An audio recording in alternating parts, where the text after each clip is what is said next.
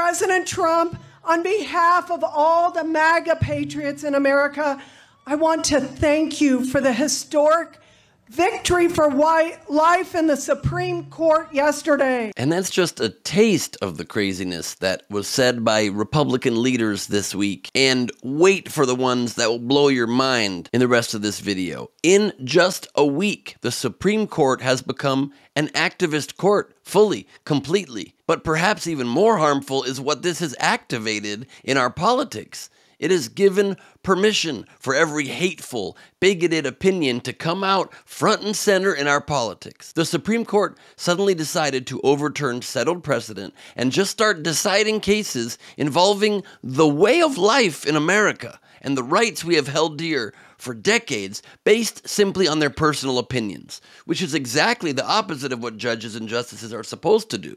Now, we of course all know that judges let their personal influence affect their decisions, oftentimes, which is why we care so much which president gets to nominate them. But it is another thing entirely, a much more egregious thing, to do so by overturning 5 decades of settled precedent and the way of life in America that we had progressed to from a darker, more backwards time before that. This is such blatant overreaching that even Republican Chief Justice John Roberts admonished them for what they did with abortion, ignoring the concept of judicial restraint, which is to rule narrowly while making the least societal change possible. He sided with them in upholding the Mississippi law restricting abortion after 15 weeks, but he ruled against them in that decision, needing to also overturn Roe v Wade.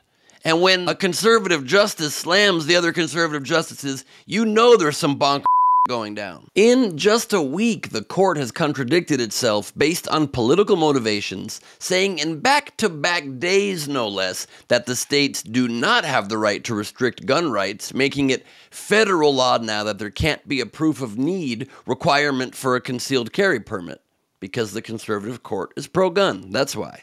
And that states at the same time do have to decide on abortion rights because there can no longer be federal law that protects it, because the conservative court is anti-choice and anti-women's rights. Totally opposite decisions, due obviously and clearly to their political interests and nothing else. Both of these decisions will, of course, very tragically lead to innocent people dying. The Supreme Court also during this last week reversed 5 decades of precedent separating church and state, ruling that a coach can kneel and lead prayer at the 50-yard line immediately after games, when decade after decade the court confirmed that activities like that were not allowed because it made students feel coerced to participate, thus infringing on their own religious liberty. They decided this, and another case, saying that federal funding now has to go to religious schools as well, so the tax dollars of people of other religions or of atheists are forced to be spent on schools of one particular religion. They did this because the conservative court wants this to be a Christian nation. All in the last week, they have done all of this. And they also ruled in this last week that if police do not properly read someone their Miranda rights, that the cop cannot be held responsible in civil court. The conservative court did this because Republicans almost always side with the police over the common man. It's not rocket science to figure this stuff out, people. Those last 3 decisions won't kill anyone, but they just make America a much creepier, scarier place to live. This is an unreal, sweeping, huge swing to the right for this country, all in a week. But beyond the very real, direct, negative consequences these rulings will have on our country, they also have spurred an immediate release of every disgusting statement and morally bankrupt opinion possible. Just in the few days since the Roe decision, genius of the Congress Lauren Boebert said she is sick of the separation of church and state entirely, and the church should decide what government does, and that's the way the country was supposed to be. Which is just 100% made up garbage nonsense and the opposite of what the country is supposed to be and what the founders intended. The reason we had so many overreaching regulations in our nation is because the church complied.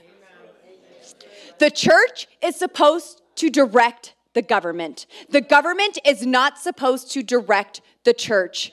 That is not how our founding fathers intended it. And I'm tired of this separation of church and state junk that's not in the Constitution. It was in a stinking letter, and it means nothing like what they say it does. But every day is opposite day in the head of the shooters owning pew pew shoot 'em up congressperson that hopefully will be gone from our lives very soon. A representative from Illinois, Mary Miller, running for re-election, with Trump standing right behind her, thanked him for this historic victory, quote, for white life in the Supreme Court.